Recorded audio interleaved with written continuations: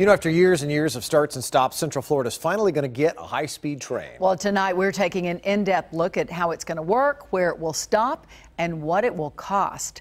Craig Patrick rode the train that's coming to town. When you ride high-speed trains, you can see why they're popular in Europe. I'm meeting a friend who is on holiday from England. They make it easier for friends to connect and for business travelers to work across a continent. We heard 4 different languages in the same rail car. But this is not high-speed rail in Europe. This is the new train in South Florida, and it's coming to Tampa. I got to work on my way up and didn't have to worry about traffic. You may recognize the face behind Florida's new high-speed rail. Sir Richard Branson, founder of Virgin Records, books, hotels, cruise lines, air travel, and space travel, is now staking his name and fortune on Virgin trains. Are you 100% confident that the grand plan will be built all the way to Orlando and then to Tampa? I'm 100% confident. Obviously reassured that we just raised $1.8 billion to do the first major leg of that. The express rail already links Miami to Fort Lauderdale and West Palm Beach. From there, it'll connect to Orlando and Tampa. Branson guaranteed it. And I'm absolutely certain that Tampa will be getting a Virgin trains in the not too distant future. Government planned a statewide high-speed rail system for decades.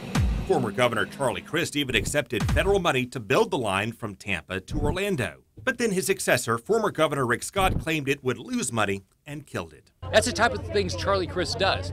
He promotes things that lose money. But while Scott mocked the state's plan, his own administration commissioned a study showing it would have turned profits.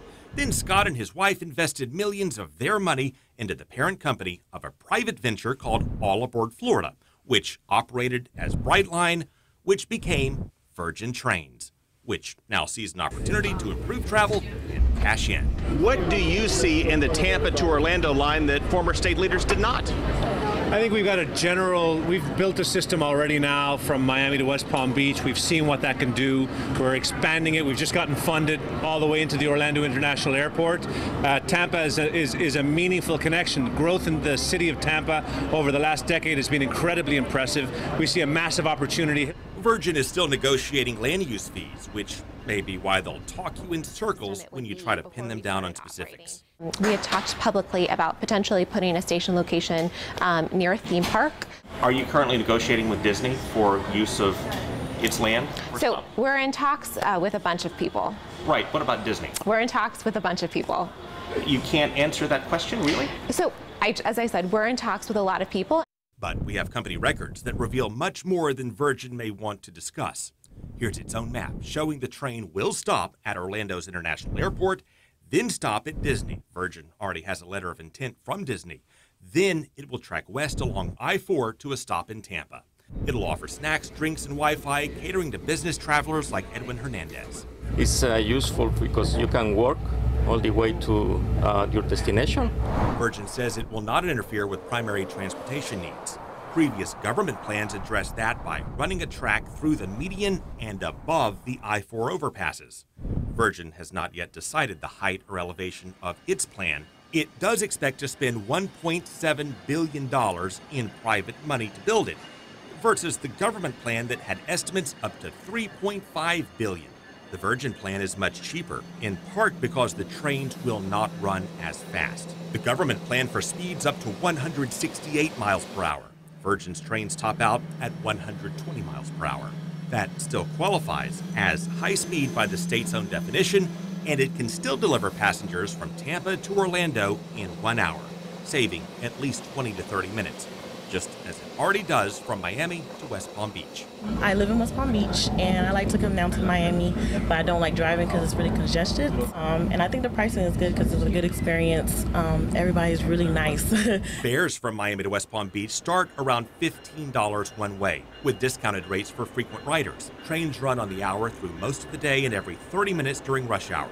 Commuters told us it cost about the same as driving. When you factor in what I would have to pay for parking, what I would have to pay for the charges during surge hours on the tolls, it really adds up to just about the same, theoretically. Company filings put the cost of a one-way ticket from Tampa to Orlando at $35, or around $70 round trip. There will be people in Tampa who say they're not going to pay $35 one way to go to Orlando. They'll just drive. What's in it for them? People who take the train are already eliminating cars from area roadways. While a Tampa family of 4 may not pay $280 to go to Orlando and back, the fares would likely get bundled into travel packages for tourists, while business travelers like Joseph Lesko would gladly take it as a work expense. That if I was taking an Uber, which is really my only other option, it would cost me about $100, and I would have to deal with traffic. That alone could reduce traffic on I-4 while offering a faster, more productive alternative and deliver on the state's vision of high-speed rail for its taxpayers. We hope you enjoyed your carefree, car-free ride. Without spending the taxpayers' money. This is actually my first time, and I'll use it again. Well, Virgin Trains secured the money to build the line from West Palm Beach to Orlando just a couple of weeks ago, and it expects to have that connection up and running by 2022. Craig Patrick, Fox 13 News.